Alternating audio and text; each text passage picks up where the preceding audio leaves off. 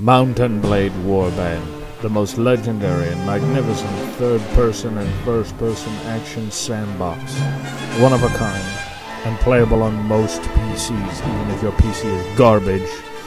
Warband was the first game I ever played, especially because I didn't have a real gaming PC for a long time, and I could still play Warband on a shitty 10-year-old laptop. The minute-to-minute gameplay comes in two parts. First, overworld travel, raiding, trading, and running away. Second, on-the-ground combat in huge field battles or sieges with AI that can either be brutal to a fault or mentally challenged. Hiding underneath the medieval warfare sim disguise lies a strategy game of depressing proportions that emphasizes the need to pillage and barter and ass-kiss. Modding turns an already dynamic, replayable experience into a socially isolating and crippling addiction. I'm not even talking about multiplayer.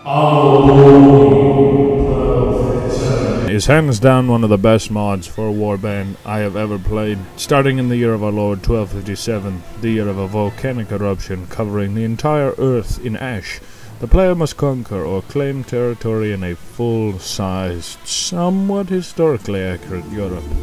I chose to be the defender of the Novgorod Republic for as long as I could stand against their enemies, as well as the ineptitude of the Rus nobility. With one town to my name, I set out to make my way in the world.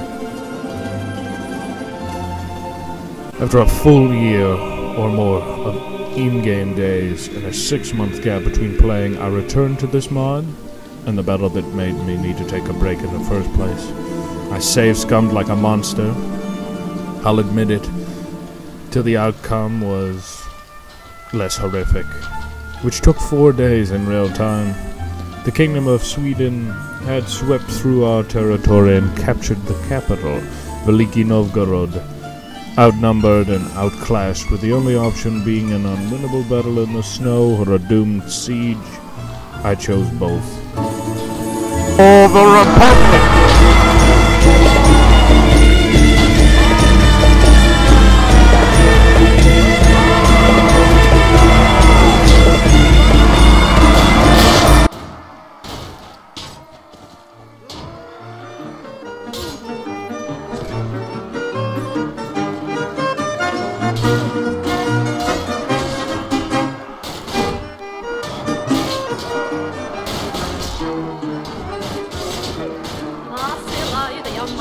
Из Европы вам привет. И признаться, не боюсь, краше вас на свете.